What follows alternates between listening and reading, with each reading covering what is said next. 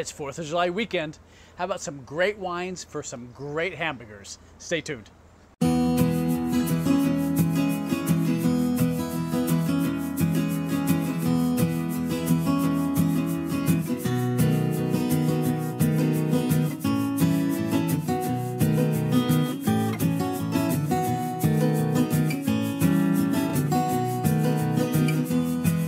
Welcome to this week's episode. A happy 4th of July. Well, at our house, we usually have hamburgers on the 4th of July. So I thought, well, how about let's try some wines. That would be great with hamburgers. Whether you grill them outside or maybe you pan and fry them inside like we did. I have got just two gems for you. Well, let's take a look at the first one. And this one, if you've ever looked at a wine label and you thought, well, it's awfully cute or it's pretty and I want to try this one, well, it's okay to do that. You know, if they take this much care on their labels, I bet they take good care of their wine too. It's not just a marketing ploy. Well, this one really got me because it's called Secret Squirrel and it's from Walla Walla, Washington, a great winemaking family. They make two wines, this 100% Cab, which I thought was really kind of cool. And they also make a Rhone blend. So it means it's going to have some Syrah and some probably Grenache and some Mourvedre. But it's just, look at that. That label just sold me. And I was like, I want that wine. And I want that wine for my 4th of July hamburger.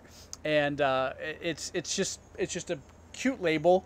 And it's funny, it's all on this idea of, you want to squirrel away this wine because it's so good. You don't want everyone to have it. You just want the people who actually appreciate wine to have it, which I thought was kind of interesting. But the label got me. We have a lot of squirrels in our backyard, and you know, welcome to my backyard. And it drives my dog crazy. He chases squirrels every day, most of the day. So this one it really caught my eye and it caught my heart, and I couldn't wait to try it.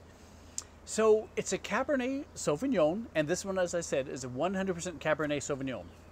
So when you have hamburgers, I'm telling you, just there's about any red wine you can think of is going to go really well with hamburgers.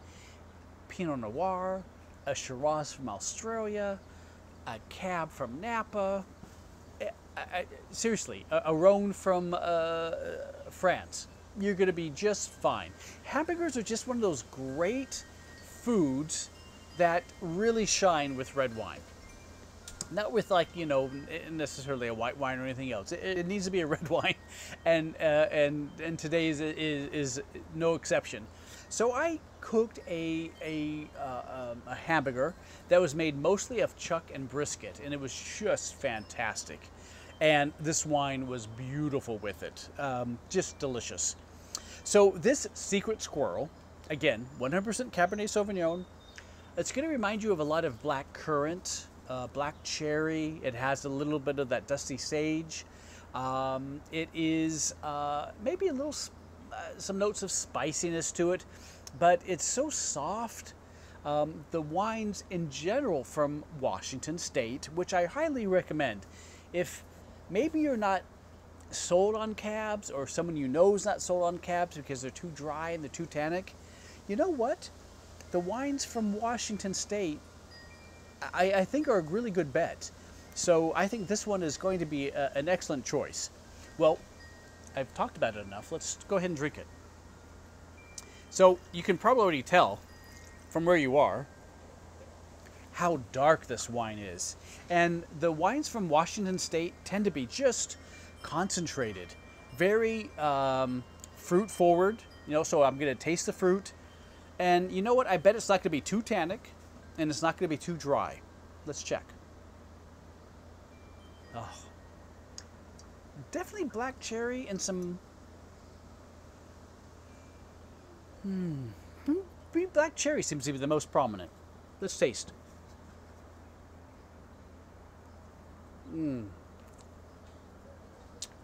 Wow. Not too tannic, not too dry.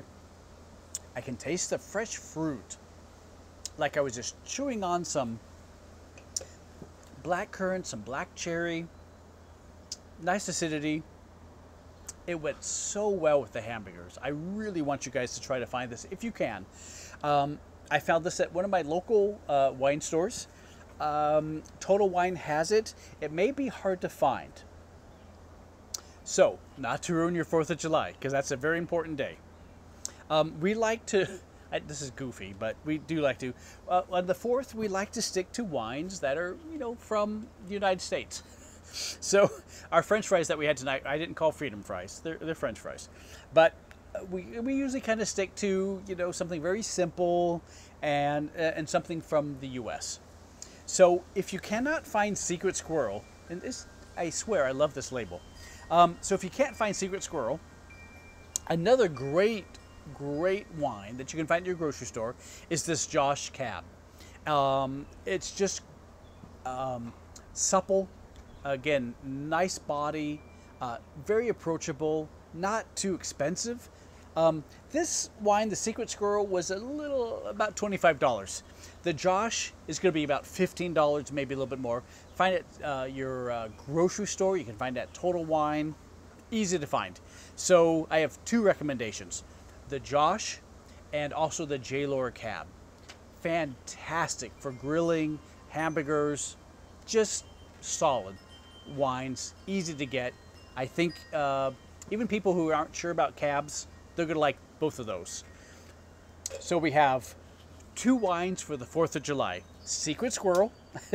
And again, if maybe cab's not your favorite grape, Secret Squirrel, they also make another wine, and it's sort of a Rhone varietal blend. So it'll probably have Grenache and Syrah and Mourvedre, also from Washington State.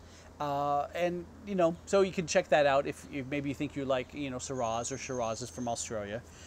So there's your Secret Squirrel, your Josh Cabernet Sauvignon, and just enjoy it. They just do a really nice job. I was excited to try this one.